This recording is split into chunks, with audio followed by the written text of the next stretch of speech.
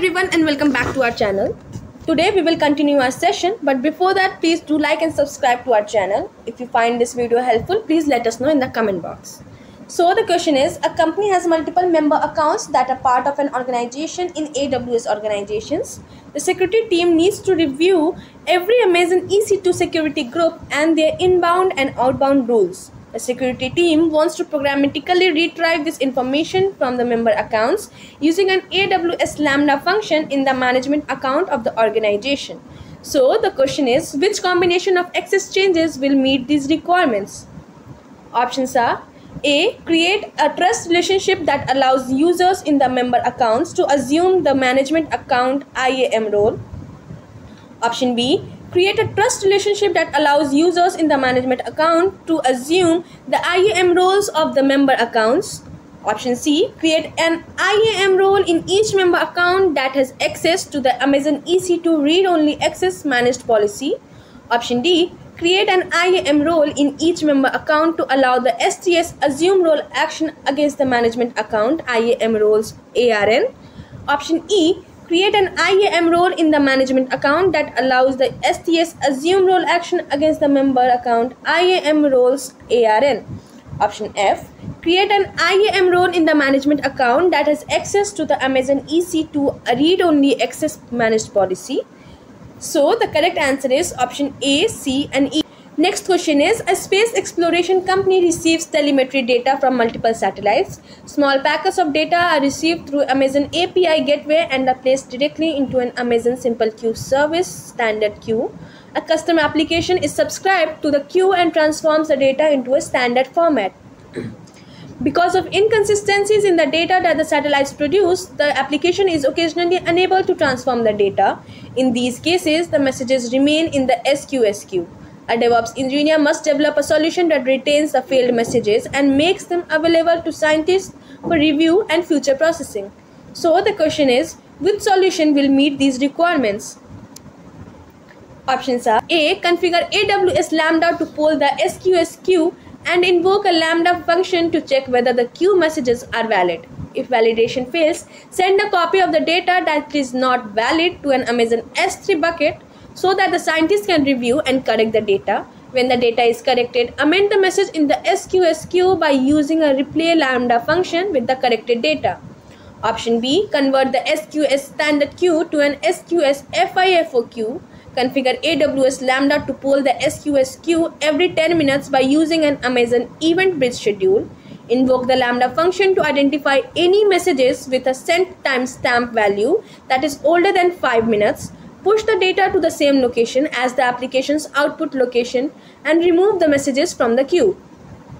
Option C. Create an SQS dead letter queue. Modify the existing queue by including a retry policy that sets the maximum receive setting to 1 and sets the dead letter queue ARN to the ARN of the newly created queue.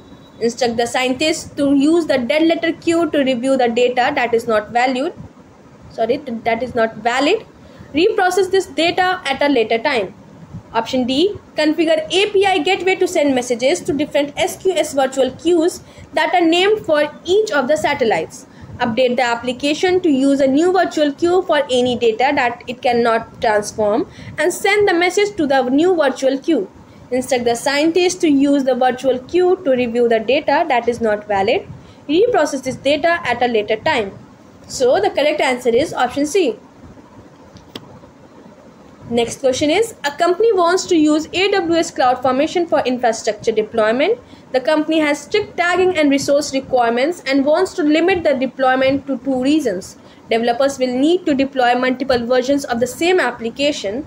So the question is, which solution ensures resources are deployed in accordance with company policy?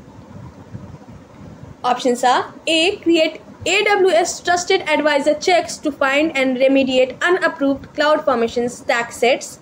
Option B. Create a CloudFormation drift detection operation to find and remediate unapproved CloudFormation stack sets.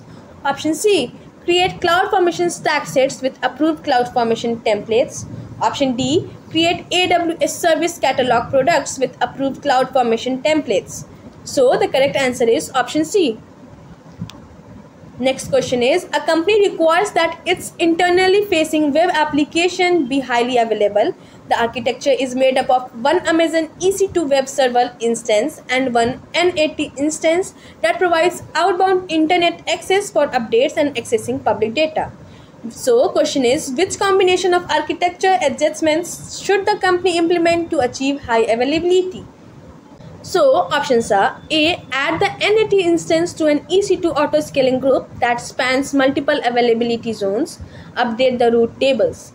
Option B. Create additional EC2 instances spanning multiple availability zones. Add an application load balancer to split the load between them. Option C. Configure an application load balancer in front of the EC2 instance.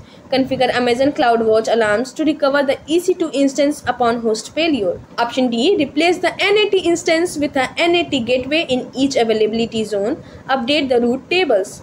And option E. Replace the NAT instance with a NAT gateway that spans multiple availability zones. Update the root tables. So the correct answer is option B and E. Next question is, a DevOps engineer is building a multi-stage pipeline with AWS code pipeline to build, verify stage, test and deploy an application. A manual approval stage is required between the test stage and the deploy stage. The development team uses a custom chat tool with webhook support that requires near real-time notifications. So the question is, how should the DevOps engineer configure status updates for pipeline activity and approval requests to post the chat tool? Options are A. Create an Amazon CloudWatch log subscription that filters on code pipeline execution state change.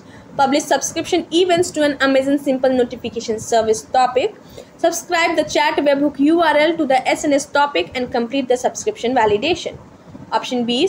Creates an AWS Lambda function that is invoked by AWS CloudTrail events.